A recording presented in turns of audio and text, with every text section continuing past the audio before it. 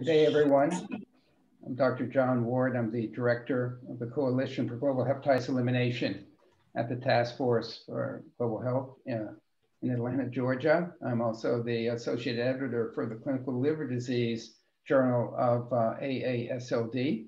And this is the webinar linked to a recent report in Clinical Liver Disease profiling the Hepatitis C Care and Elimination Program in the Cree Nation of in central Saskatchewan, Canada, and a very well-developed program for that community that involves very much members of that community.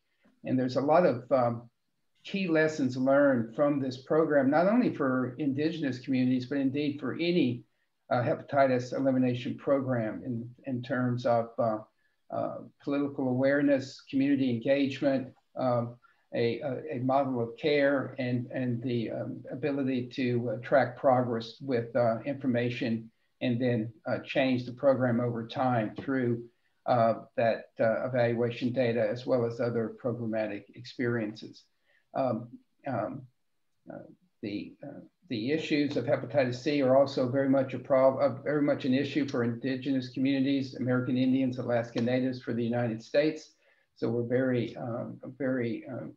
appreciative of having the exploration of this report and this program joined by our colleagues in the United States that I'll be introducing in a moment to describe some programmatic experiences in the United States, some of the lessons learned relevant to those programs in the US, as well as some of those experiences in the United States that can be added to the lessons learned from this program. We're also very fortunate today to have a video that we'd like to start off with to really describe, I think, in very poignant terms of why this program is important for this community and how it's being implemented by the community. So let's start the video now, and then we will move into the authors of the report. Thank you.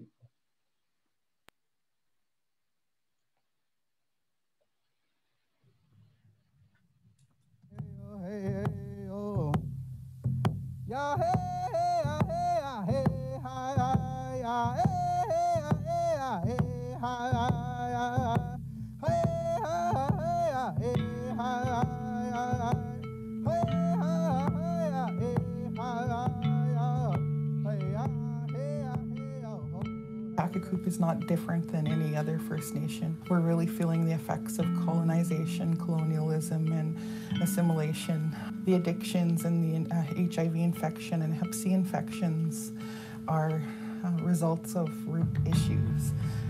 In Saskatchewan, we've had the highest rates of HIV and hepatitis C in Canada for the past 10 years, still have the highest rates. As we started to see the issues and challenges related to access to care, transportation, there was clearly a need to reevaluate how care is being provided. So rather than having 20 or 30 people from a rural area or First Nation community try to make it to a city who have all the challenges around transportation and poverty and access to care, it just made sense to have myself go to where patients are. My daughter was a year old when I started using, and I thought of it as an experiment. And little did I know that it would just take me the one time to get addicted.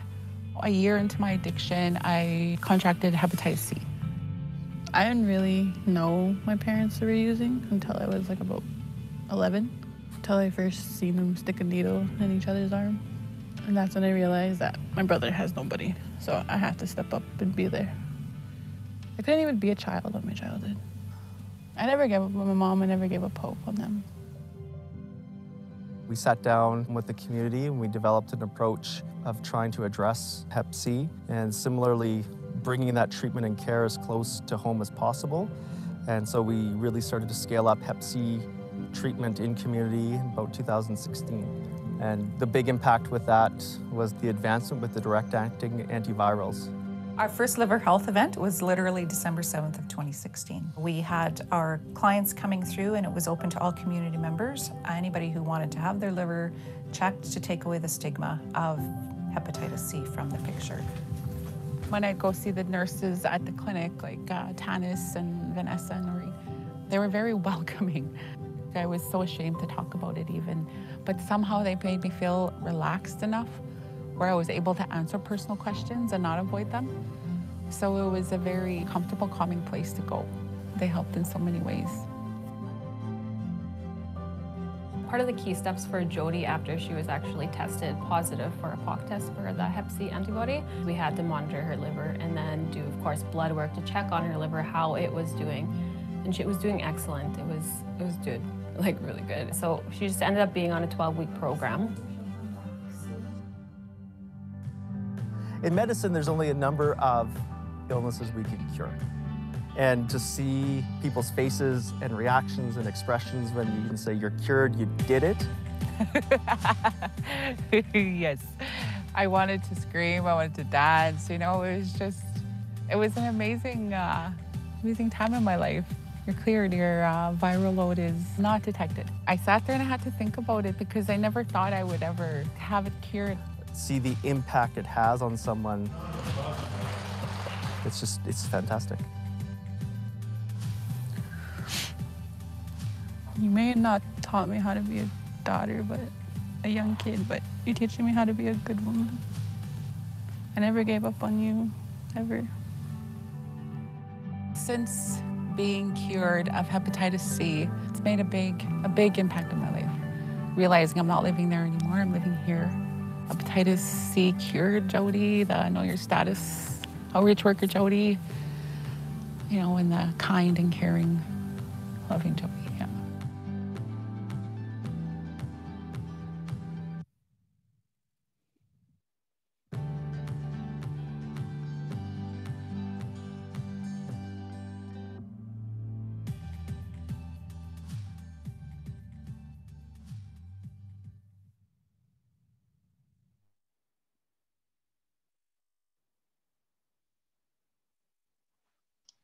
Thank you. That video really shows in human terms what the program is all about. We have a saying here at the task force that never forget that behind the numbers there are faces, and that really is just another reminder of that. But we would like to get a little bit of more detail about the program itself from Noreen Reed, who was the nurse that really was the was responsible for this program, and she just could take us through some of the highlights of the report, which I encourage everyone on the webinar today to read, because it's really concisely but very well written a description of the program to give us some highlights of the program so that we can get some questions and discussion going among ourselves on the webinar. But I'd like also the webinar viewers to please place your questions and comments in the chat, and we'll do our best to get to those later in the program. So let me turn it over to Noreen to describe it. Good morning, Noreen. Good day, and thank you very much for this opportunity to share. I'd first like to start out by acknowledging all the Indigenous lands of all the participants in this webinar today, and I would like to specifically acknowledge my homelands of Treaty 6 here in Saskatchewan. So our Hepatitis C and Elimination Ahtahkakoop Cree Nation and Indigenous community-led model.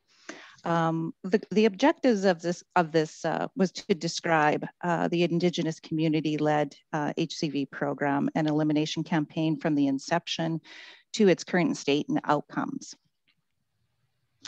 And next slide. Just a little bit about, I think you got the context of Ahtahkakoop Cree Nation, which is a Cree community and Indigenous community in rural central Saskatchewan, Canada. And we have had approximately about 12.5% of the community population, 200 cases within an N of 1,600 had a history of HCV, meaning that they had tested HCV antibody positive at some point in their history. An existing program of serving HIV clients identified about 97% of the HCV antibody positive clients to be HCV antibody positive, with few receiving actual HCV treatment. We were doing a really fantastic job with the HIV clients in the Know Your Status program, and we were seeing co-infections, and we were not catching that piece of treatment. Next slide.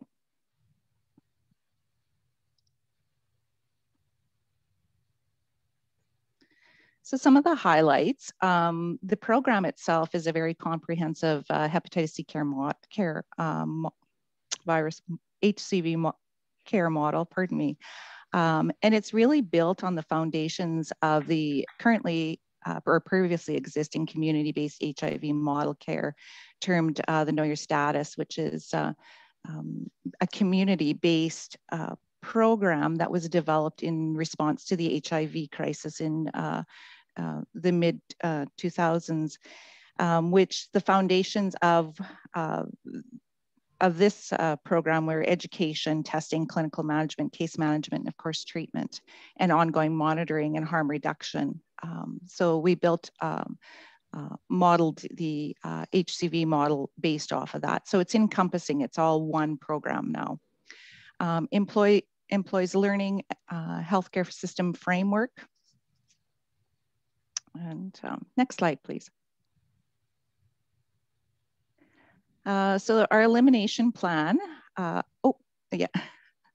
occurred in sort of different steps. So education and advocacy is the first piece, education within community, leadership, partners, staff, and advocacy on many levels with within the client population, within our leadership. Before we can move ahead with any programs within our community, we have to have our chief and council leadership approval and have them on board so that we can have a successful program to meet the needs of the clients.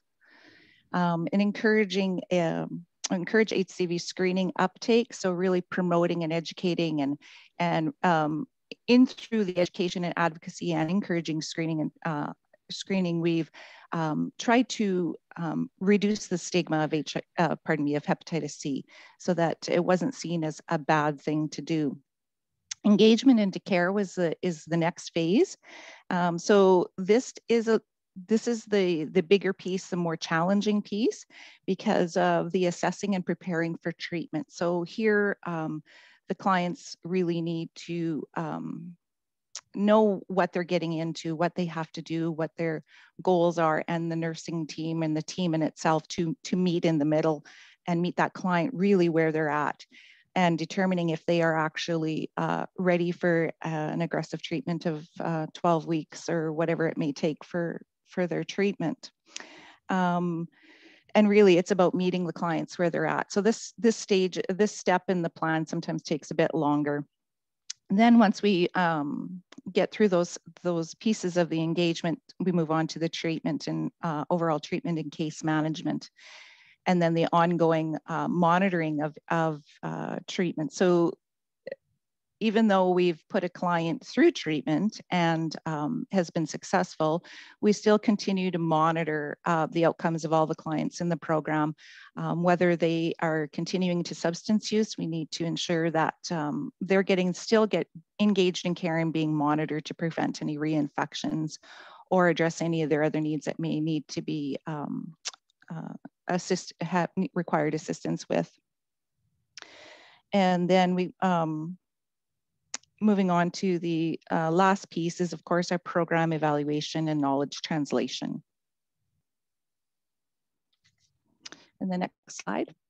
So our team is quite comprehensive. Of course, before we could establish teams, our key leader would be our leadership and our chief and council and in community to allow these teams to develop. So we have a in-community healthcare team, and we have the visiting healthcare professionals. The community is based on a public health funding agreement with the federal government. So we don't have any of the primary care services. So we had to partner and look to our outside partnerships to come in and assist us with our programming. I think for the sake of time, I won't list through, but just in general, you have your nursing team, peers, or elders. Our elders provide us guidance as far as next steps, community outreach workers, and mental health. Okay, I think that's the next steps. This is our page of references here. Any questions? And the next slide, and I think the slide after that will be.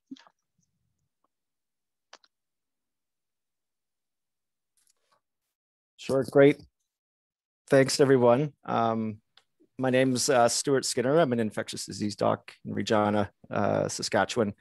I'd just like to acknowledge that I'm on Treaty 4 territory, as well as the traditional homelands of our Métis people. So I've been working in Ahtahkakoop for 11 years, and just wanted to kind of provide an update with some of the most recent data and outcomes that we have kind of effective March 2021. We're still working through this data, but I think it's important to show this additional success. These type of programs, community-based programs, and especially in our First Nation communities, take time to build and develop. It takes a long time to establish trust with communities, but also establish trust with patients. And especially here for us in Saskatchewan, in Canada, the mistrust and the way our Indigenous people have been treated leads to that mistrust that takes a long time to develop and rebuild. And so programs will be slow to develop and just continually to improve over time. We're really proud of these outcomes, and particularly when we look at the hardest to reach or hardest to treat population. This community has done incredible work, obviously in a rural community, an hour away from any primary care, lab, or pharmacy services, a very kind of community that's spread out over a large area. The vast majority of our patients who have connected into the program have a history of injection drug use, and the vast majority are still actively using or relapse. And taking that all into account, again, like I said, no primary care, no other chronic disease care, to achieve these outcomes for the community is really empowering to the community, and hopefully changes the way we can approach health. So just overall, 34% of the adult population in the community has been screened at least once. Many people have been screened multiple times. These are often due through liver health events, testing days, organized and run by the community, which makes it an event to come and get everything done that you need to get done. And through that, Noreen had mentioned there's 200 Hep C antibody patients that were identified. Through this program, we identified 94. And of those who then engage into the program, which is 63, we've been able to treat 68.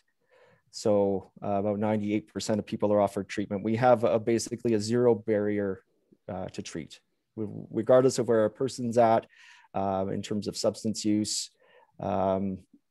We will offer treatment and leave it up to the patient to decide whether or not they want treatment. And the biggest, sometimes the reasons we don't is just if they are not ready for treatment, then we will wait until they are. When we do start treatment, because of all the community support, the majority of individuals complete treatment, and our cure rates are about 77%. Some of that is because of just treating a fairly chaotic population. Many people have not come back for their test to cure, and that can drop our cure rates. But I also look at it at 80% cure rate. It's pretty fantastic. And then with the ongoing screening and treatment initiations, we do see reinfections. We will treat reinfections. And then we also try to look at the surrounding environment and partners to offer support, say cohort-based treatment to try and limit further reinfections. And even through COVID-19 here, most of the primary health center was closed down. Even my ability to go out was slowed down, but we're still able to treat people through COVID, and we did that remotely. Again, we have a zero barrier threshold to treatment. So whether that's through telehealth or virtual care, or even phone calls, because of that community support. So our next steps is looking at those patients who are not connected in, and there's lots of reasons for that. And I think the next step in where we want to go is engaging those people with lived experiences and peers further, building that program and looking at, very unique ways of treating those individuals who don't want to come to the health center or engage in the program, such as a peer-led or peer-based treatment model. So thank you very much. I'll just pass it on to Jody. Okay. Thank you, Stu and Noreen. There's a couple of questions in the chat regarding some aspects of the program. If you could go ahead and respond to those while Jolie starts to describe her role in the program. I think that will help make sure that those questions are answered. Thank you. I think we'll move over to Jody Albert, who can describe her work in community outreach in the program.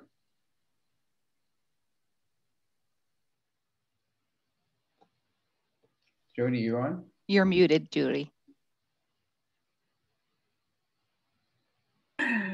Sorry about that. Gotcha. My name is Jody Albert. First of all, I would like to thank the Know Your Status team here at Ahtahkakoop Health Center for treating me like I was a human being. To me, it seemed like they were able to see past the diagnosis and the addiction and see me as a person, as a woman. I believe this is what really made the biggest impact for me being successful in my treatment. And yeah, so being treated this way, it gave me courage and strength, I guess, to make those necessary changes in my life that weren't, that were harming me. And it also encouraged me to treat other people that way, to pass on the treatment. So that was really nice. So I would just like to say that. So my role as a Know Your Status worker, outreach worker, was many things. It was many things. I would take clients to and from the health center that they didn't have a ride if they needed to see Dr. Skinner or one of the nurses. I would take them to the doctor in Prince Albert to whatever needs that they required. And I believe that doing these short distances, traveling with them is making that connection. I think making that connection is really vital, really, really vital, because if you're not going to connect with anybody, then I don't believe that the work would be done. There was times when I even started taking the community members to NA meetings in the city in Prince Albert, which is an hour away. So I would just find ways to spend as much time with them during work hours or even sometimes after work hours and make that connection, and having lived experience being an addict and going through the treatment, I was comfortable enough to share and, I hoped that it would encourage them to make the necessary steps to treat their HCV and just to connect to care. And, having the proper medical practitioners and professionals makes the difference. I can make that necessary connection and make that connect to care. But if our medical professionals aren't going to be inviting and and being kind and compassionate and respectful, then they're not going to finish the treatment. You know, you're going to scare them off. So I believe that's really important, really, really important. Yeah, there was, it's just that making that connection, you know, just looking past the disease and the addictions and seeing that person, actually seeing that person, hearing that person, and listening to that person, you know, like it's, that's what I find is really, really important. So, Thank you. Thank you very much. Sure, people have questions. Look forward to more follow-up about that, but let's talk, let's turn to Jolie Ahtahkakoop, who you know, has very interesting connection both with the U.S. and the Canada as far as Indigenous communities in her own personal life, and she's also responsible for studies that we have been hearing about. So just look forward to Jolie describing her personal connections with Hep C elimination as well as her professional and academic ones, please. Hi, thank you for that. My name is Jolie Ahtahkakoop. I am from Chaging First Nation in Ontario, which is a Robinson Huron Treaty.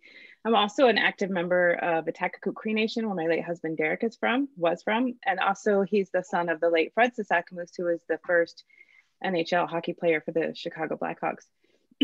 And so I'm located right now in Treaty 4, and I live and work in Treaty 6.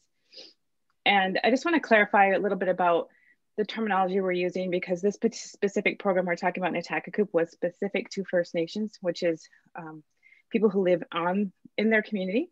And so we have a lot of disparity in Canada, but we term Indigenous to kind of reference First Nations, Métis, and Inuit people, and that could refer to people on reserve, off reserve, urban, status, non-status. And this particular program was specific to on reserve, and I just want to clarify that because my late husband, while he was from Ahtahkakoop, we lived in Regina.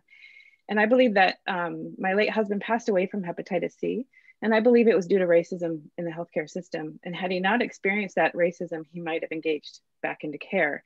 If we would have been on reserve, I believe that because of it being people like Jody and family, that he would have been engaged in care.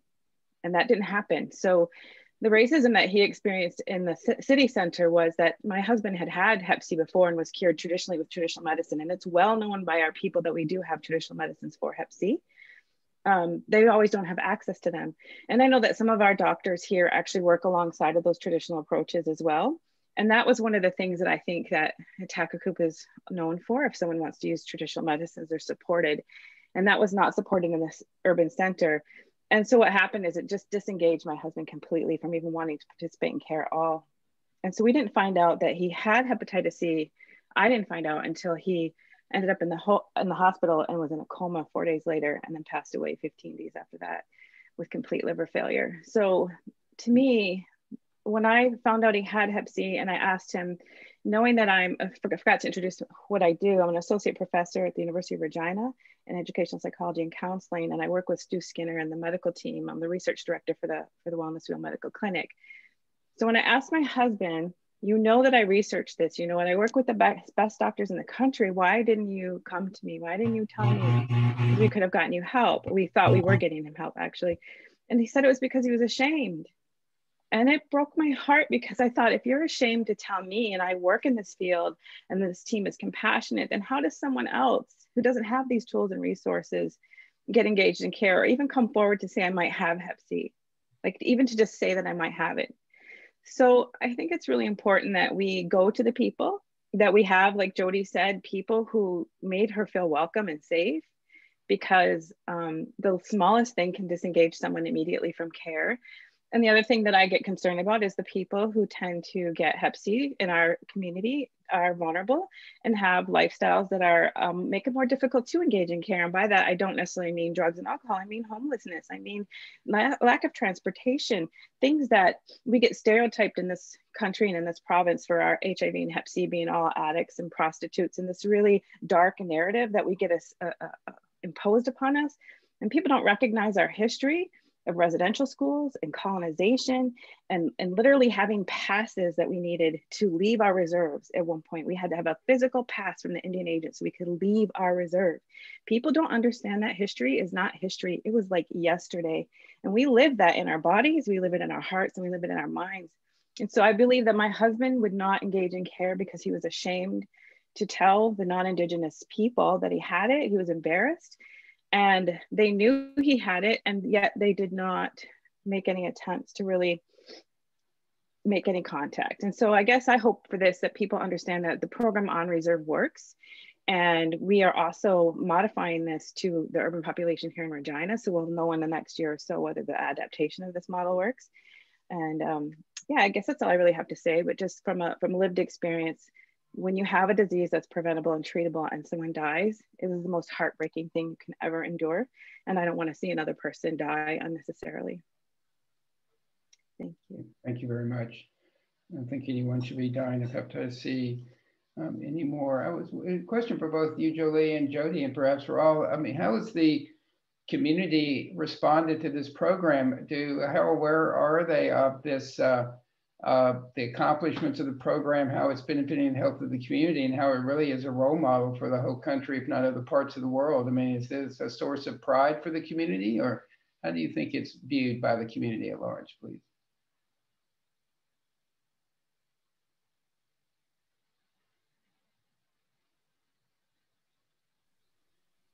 I can speak a little bit to that, and then maybe Jody, you might have. I know we keep the leadership involved, and they're kind of there are supporters and mover forwards with the information that we share all annually with the community, any successes and reports through an annual report. I think as far as, it's a very humble community. So I think that it's acknowledged, but I'll be honest, I don't know if clients and some community members really know the degree of the success of what this means. I think they see it as a great option to services in the community and more programs, more things locally to help improve overall health. But I don't think they see the big picture of what this impact could be by their involvement and being a community-led program.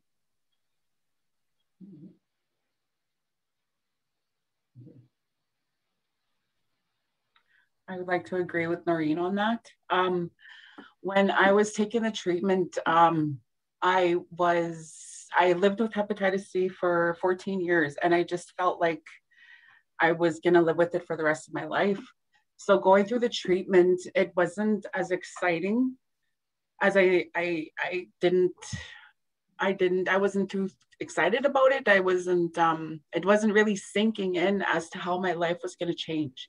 It wasn't, but it was the nurses that would get so excited to see me when I go into the offices, or when I finished my first month of the treatment, the second month, and then, they would get excited, and it was a celebration. It was really them that really got me excited about it, because I didn't really understand. I didn't. My life was unhealthy.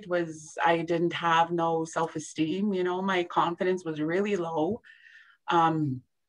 So, when it was really hard for me to understand that. And then towards the end, when I realized, and Dr. Skinner sat down with me, and he showed me on paper actually seeing that my viral load was undetectable. That's when it was able to sink in a little more easier too. It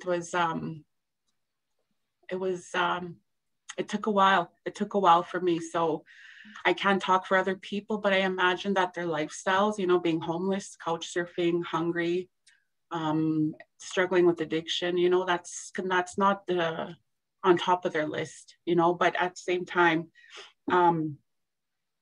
when I finished my treatment and we did this video with Inshu, it was an incredible experience as well. And then the community members were able to see it. It was shared on social media. you know, and then we did do some newsletters for the community, and we'd share information on that. So we were trying to get the word out there as much as we could.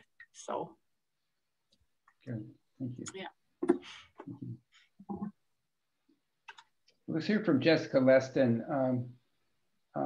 We could have her introductory slide there.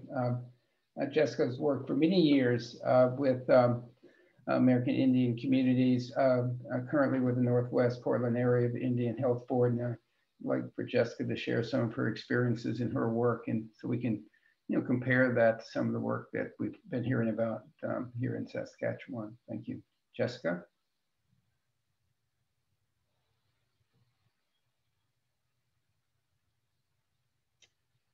Jessica, are you on? Did you want me to unmute myself? I think that might be a good idea. Okay. Hamasa ni Jessica Diwayu. Good day. My name is Jessica. My mother's side of the family are settlers to Turtle Island, originally from Germany, Ireland, and Sweden. My father's side of the family are settlers from Finland and Austria, and Indigenous, Tsimshian from Southeast Alaska. Just thank you so much for the opportunity to be in community with you all today. Dr. Skinner and Noreen for all the work that you are doing, and Jody and Jolie for the work and the stories that you shared and the power in those stories. I've worked in tribal healthcare for 17 years and currently at the Northwest Portland Area Indian Health Board. The board serves the 43 tribes of Washington, Oregon, and Idaho, though much of my work is national in scope and spans Indian country, especially as it relates to hepatitis, HIV, and infectious disease. And when I'm saying Indian country, it's a very positivist, reclaiming term that many Indigenous people use in the United States. And I do also want to note that there are 474 different tribes, and it's not a monolith of Indigenous culture. Every single tribe has their own government, their own culture, their own history, and their own experience with colonization. So with that said, I'll just take a few minutes to briefly go over the hepatitis C journey from a national perspective, working with federal, tribal, and urban facilities in the United States. Next slide, please. I see a lot of similarities with our Canadian colleagues, a lot of them.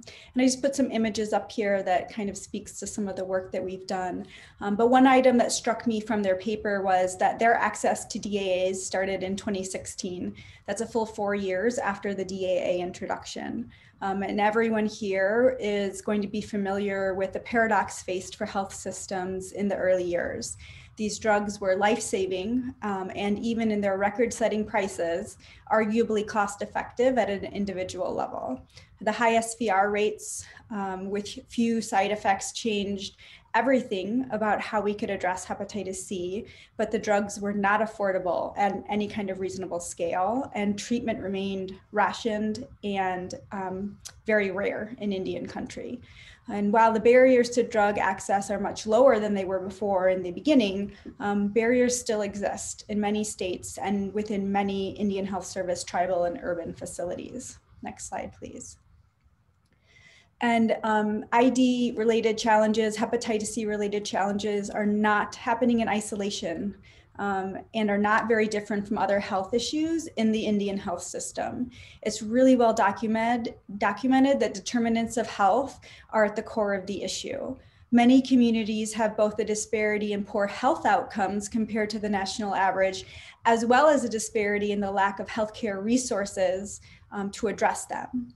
In investing in interventions that address non-medical health-related social needs, it was noted that while healthcare accounts for some 10 to 20% of the determinants of health, socioeconomic factors and factors related to the physical environment are estimated to account for up to 50% of the determinants of health. So we just must address these factors if we want to elevate the health of all. Next slide, please. Even with the increasing DAA access, the Indian health system then has another difficulty meeting the needs of the population that it exists to serve based on treaty. 1 in 4 physician positions are vacant in the health system and turnover is high. The average healthcare facility is 40 years old compared with the 10-year average for the US as a whole. And finally, per capita user health expenditure is less than half of the US average. Of course, in an under-resourced system like this, it's going to struggle to have good health outcomes.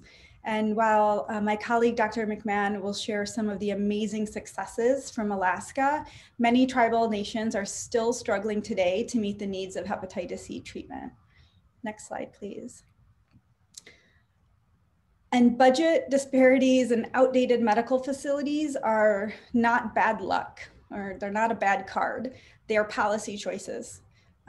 As an example, another federal agency that provides direct health care to patients is the Veterans Administration.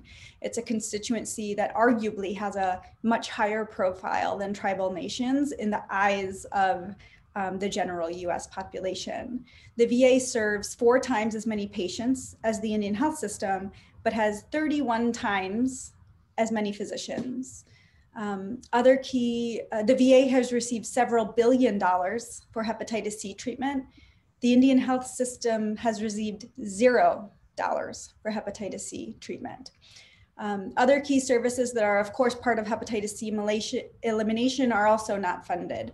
The VA has an opioid use disorder and mental health and substance use disorder budget 66 and 27 times greater than the Indian health system.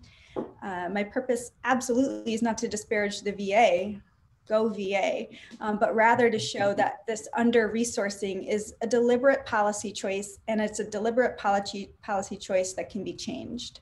And I understand that budget is not alone sufficient to eliminate hepatitis C, but it's absolutely a necessary one. And resources have translated into outcomes here.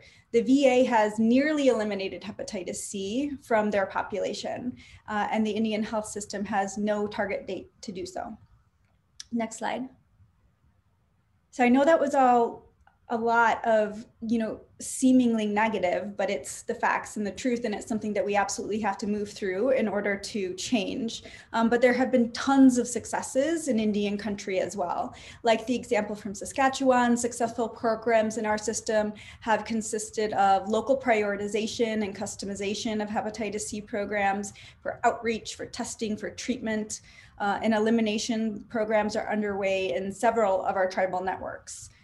One main pillar of our ITU response so far has been screening using a national recommendation as rationale.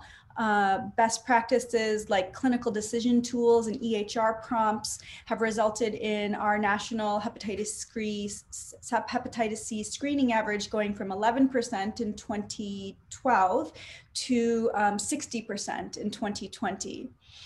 And then of course, all of this screening has led to the inevitable question, what do we do for our patients who test positive in a system that's far from specialists, like Saskatchewan, that's understaffed, probably like Saskatchewan, and unable to afford the medications? Next slide. Our solution and our strength in treatment has really been from our clinical community, brought together by our Indian country ECHO clinics.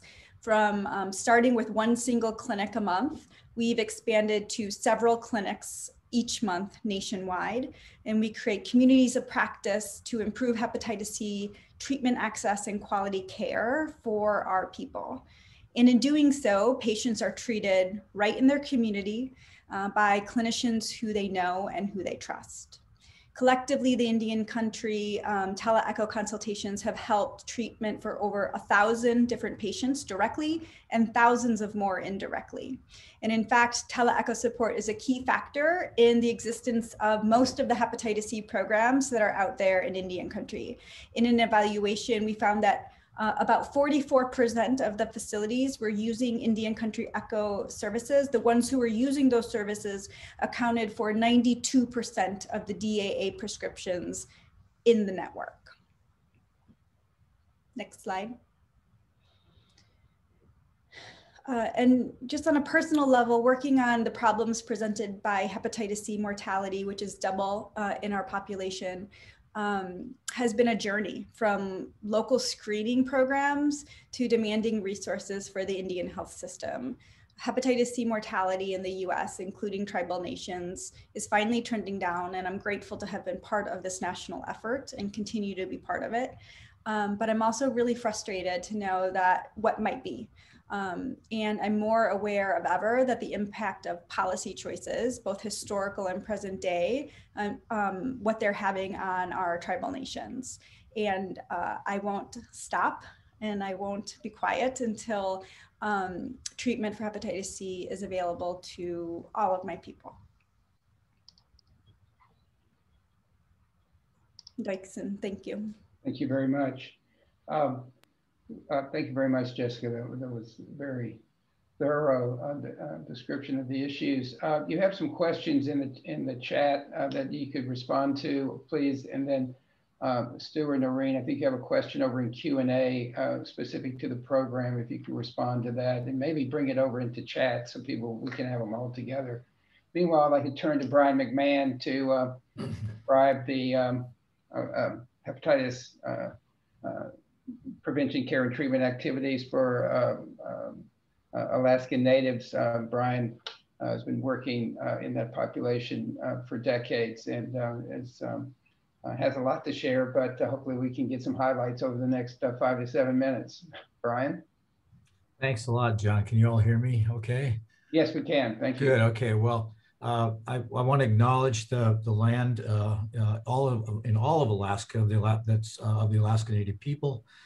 And I also want to say that I found out 2 weeks ago from one of my cousins that I know that my family, my mother's family is Ibert, comes from Quebec. And I found out when she went back to the 14th century that there is Quebec First Nations relatives that we have in our family. So that was pretty exciting for me to learn that. So I came to Alaska in the early 1970s. I spent 2 years in the Yukon-Kuskokwim Delta and worked as a physician in the hospital there, just in general physician. Did my specialty training and ended up as a hepatologist. And now I work in Anchorage. And if we could have the next slide, please. So as everyone has said who's talked already, that there's very high rates of hepatitis B in Alaska Native and American Indian and Canadians, First Nations people. We've tested about 30,000 people. The population is about 170,000 Alaska Natives.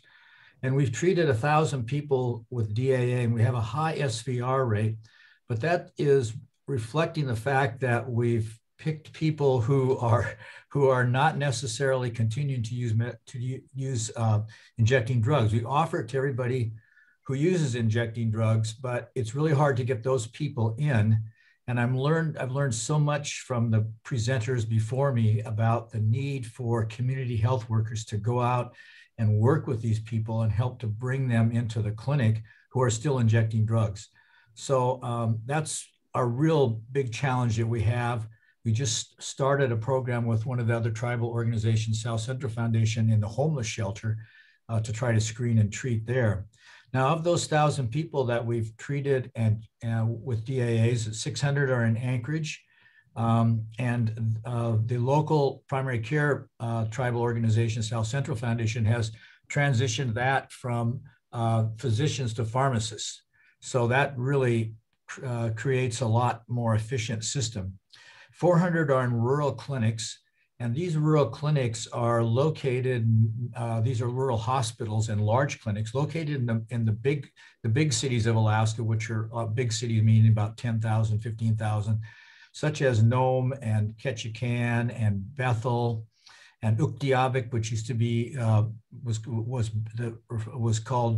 to be Barrow, the new Indigenous name. Fairbanks, and those places where we have good primary care providers and some internal medicines and pediatric specialists. However, we know of 180 people that are living in rural isolated villages. There are over 200 in Alaska off the road system. And these people have tremendous barriers to not only accessing treatment, but even to get screening. They have to fly 2 to 4 times to the nearest facility, sometimes more than 150 kilometers away by plane, to get treated by a licensed provider. So that's a huge challenge for us. Next slide, please. Now, one thing in Alaska that we've seen is that we could eliminate, if we had enough resources, we could eliminate hepatitis C in the Alaska Native population, but that wouldn't really eliminate in the population because there's so much interaction between Alaska Native people and people of other racial and ethnic groups. So we have developed a program with the state of Alaska, the Alaska Prison System, the Needle Exchange Program, the Homeless Shelter, the federally funded community clinic, and the private sector. It's called the HOG. It's not the animal hog, but the Hepatitis Alaska Working Group. And we meet on a regular basis. We've been sort of not being able to meet as much with COVID, and we work together to try to eliminate hepatitis C. In the prison system in Alaska, there's a disproportionate number of Alaska Native people in prison. 20% of people in prisons are infected with Hep C. They are now screening everybody, and they are offering treatment to anybody who is going to be there for at least 6 to 9 months. Next slide, please. Now, one of the things that we've done is because we had a lot of providers after interferon that were afraid of hepatitis C, afraid to start treating patients. So we developed a one-day program with the state and with the prison systems and others to educate nurses, pharmacists, and providers about hepatitis C, and give continuing education credit for free. There's no tuition. And they learned about the epidemiology, what are the screening strategies, how to use the direct-acting antiviral medications, how to fill out the various insurance forms and free drug forms to get everybody treated. And then this has expanded the number of providers in Alaska from a dozen in 2015 to well over 100 statewide that are comfortable treating hepatitis C. Next slide. So how do we reach those people that are living, the almost 50% of the population that are living in the isolated communities that aren't getting these services now? So we've we've got a grant from CDC to start, and we are putting in a PCOR grant today. Actually, it's going in today. And we are going to develop a program based on the program we use for the primary care providers to train the Indigenous community health aid providers. So each one of these 200 communities has a little clinic, and they have a person from the community that receives 16 weeks of training, is certified by the state of Alaska. They run the clinic. They can't prescribe medications, but they're on the phone with the doctors all the time. They do have a pharmacy there. They learn how to suture, draw bloods, take care of urgent emergencies. So these people, these community health workers, are the perfect people to treat hepatitis C. And so this grant is to start out in 5 villages to screen all the residents using a rapid fingerstick HCV test from 18 to 80. If they're positive, they'll draw blood, spin it down, send it into our laboratory. We'll do the PCR test. And then what we'll do is using telemedicine. This is different from ECHO because we'll have the patient present and we'll have the health aide present. We will treat that patient by several visits so that it's one-stop shopping. Get screened in your own community, get treated in your community, and you don't have to get on an airplane 3 or 4 times to fly to the nearest facility. And then as part of the PCORI and the CDC grant, we're going to compare the rates of SVR that we obtain in these villages, in these communities, to the rate that we get in the specialty clinic, our specialty clinic in Anchorage. So hopefully if we get the PCORI, we're going to expand to 25 communities, and then we'll gradually get the tribal organizations to implement this in all communities. Next slide. I think that's the last slide. So anyway, I am really happy to hear about what the other speakers have said, and I realize now that we really need to figure out a way to get community health, to get advocates to help us to get patients that are difficult to treat, such as those who are continuing to use injecting drugs. And so that, in addition to treating people that live in rural communities, is our big challenge for the next year or two. Thank you very much. Thank you very much, Brian. And Brian, Jessica, I didn't know if you had any questions for Noreen and Stu and Jody about their program, or any other comments about it specifically, or Brian. I would just like to follow up with Brian a little bit. This is Jolie. I'm really happy to hear that you're using that peer health advocacy model. I'll just speak for a moment about what the KYS program did for Wellness Wheel Medical Clinic in general, which is beyond just hepatitis C and HIV. So we look at chronic disease management, prevention, treatment, and coordination of care from diabetes, Hep C, HIV, all of them. And one of the things that the KYS model showed us early on in Ahtahkakoop was that the peer approach worked and worked extraordinarily well. So we've taken that model and we're applying it to diabetes, to youth, to elders, traditional parenting with mamas. Like, we are applying this sort of peer approach to every single prevention model that we have, and we're finding it phenomenal. So I'm really happy to hear Brian say that they're using that community health worker model. And the other thing I want to say is, like I said in the beginning, that this is really an on reserve model, and I'm actually applying. So usually what we do is we create on reserve, and we model back to urban. So what I'm trying to do is take the model from Ahtahkakoop, recognizing that in particular HCV patients don't necessarily engage for the whole time of their care, so they don't complete care, where because I'm a master, I'm teaching the masters in counseling, I have counseling students at my beck and call. So what we're going to do is create a group therapy experience around the HCV cohort. So say it's the 8-week cohort, then we'll add 2 weeks onto each end, and we're going to add land-based therapies as well as expressive art therapies to support them in a group so that they can cohort through the treatment program together. We're getting ready to launch that, I would say, this summer. So that would be really exciting to check back and see how that model works out and if we're actually successful in engaging them in the entire treatment program. So I just wanted to share that. Thank you. Thank you. Well, you're way ahead of us as far as peer advocacy. We realize that that's our next step. And it's really been really nice for me to hear what you have to say and learn from you about how successful that program is. Thank you, Brian. Hopefully those discussions, we can find a way to make them continue. Jessica, do you have some thoughts?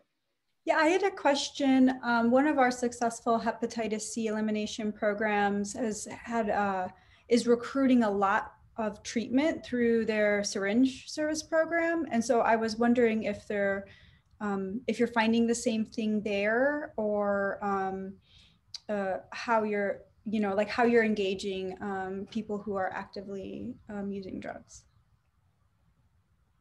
Are you talking about Alaska, Jessica, or are you talking about Canada? No, sorry. Starting with Canada, yeah. Okay. So the health center runs a harm reduction needle distribution program. So our clients are consistently engaged through that process.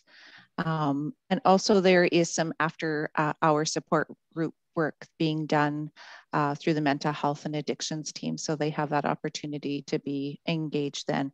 And just individually reaching out by the team to those individuals who are actively injecting substances. Thank you. We also had we called it Harvey's Coffee Shop in the mornings, every Monday mornings for half a day. We provided breakfast. They would cook for themselves, and then we'd sit around, play cards, or just sit down and talk with them. You know, we made that connection there, and just giving information and yeah, feeding them. So that was a big success, but we had to shut it down because of COVID. So hopefully we can get that up and running again soon. I hope so too. I think we're out of time. Just want to thank everyone for sharing their information and their personal stories and experiences. I've really I've got a lot out of it on just a sort of my professional level, but also on a personal one as well. So just thank you so much again, and for being such such passionate champions for the health of your communities and for hepatitis C elimination in particular, a goal that we all share. So thank you again. There's an evaluation sheet for those on the webinar. Please fill it out so we can continue to find a way to improve these as we move along. Thank you everyone for your attention and participation, and look forward to a next webinar next month. And just follow us on Twitter at Global Hep for more information about this webinar series. Thank you again, and bye-bye.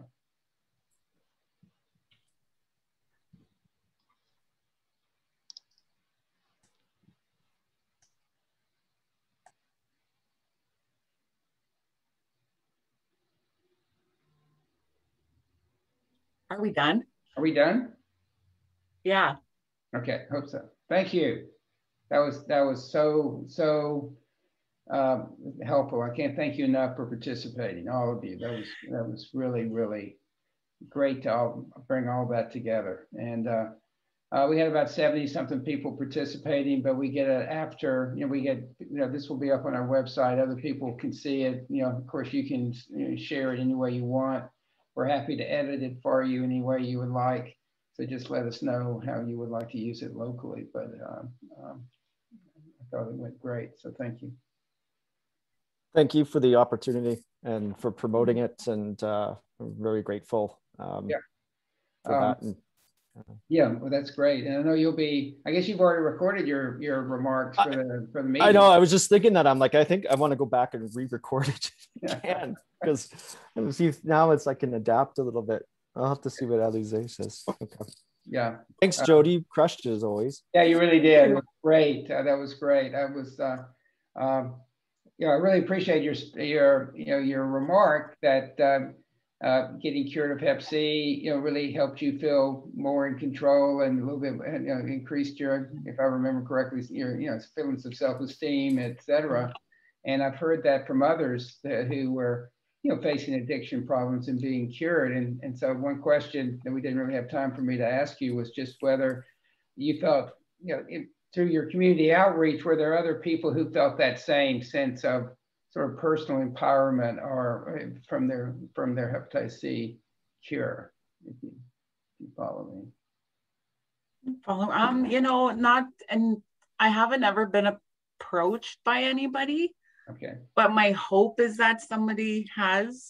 Yeah. Okay. Yeah. And then one question for you, Stu. If I was doing my math correctly, it looked like your reinfection rate's about 20%. Is that right? Probably. Yeah. I mean, was slow. I had answered the question.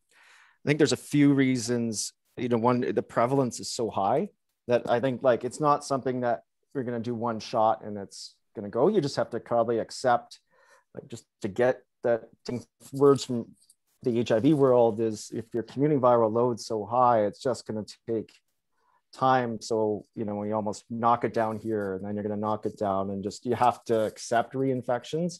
Most patients, hey, Jody, we're still actively injecting.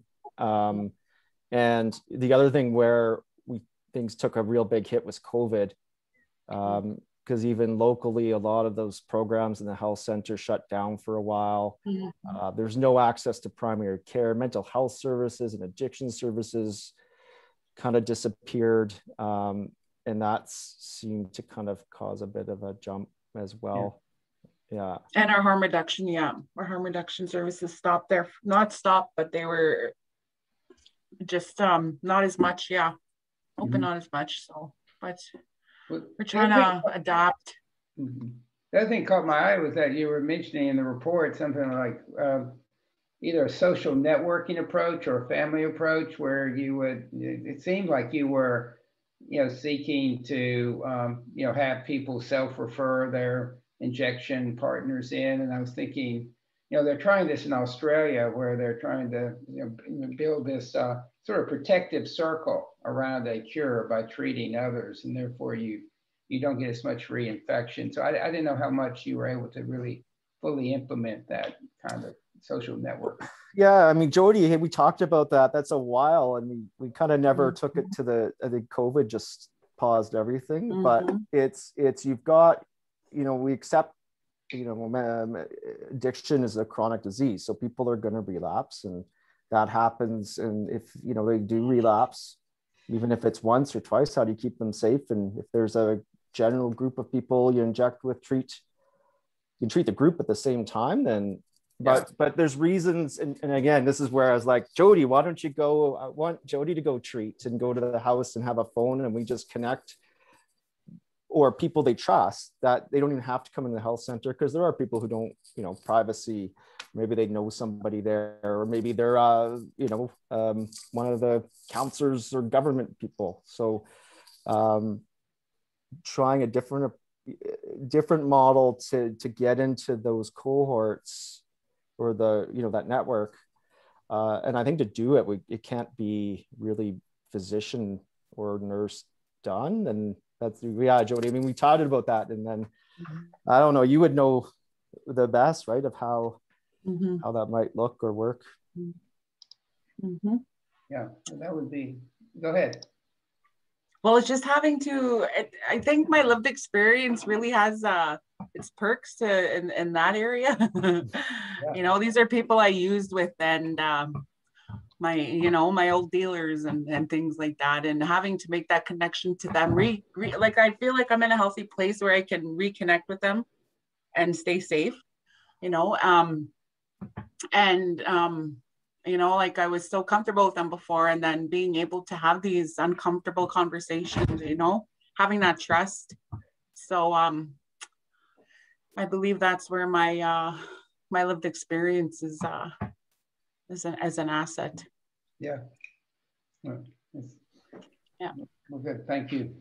I look forward to staying in touch and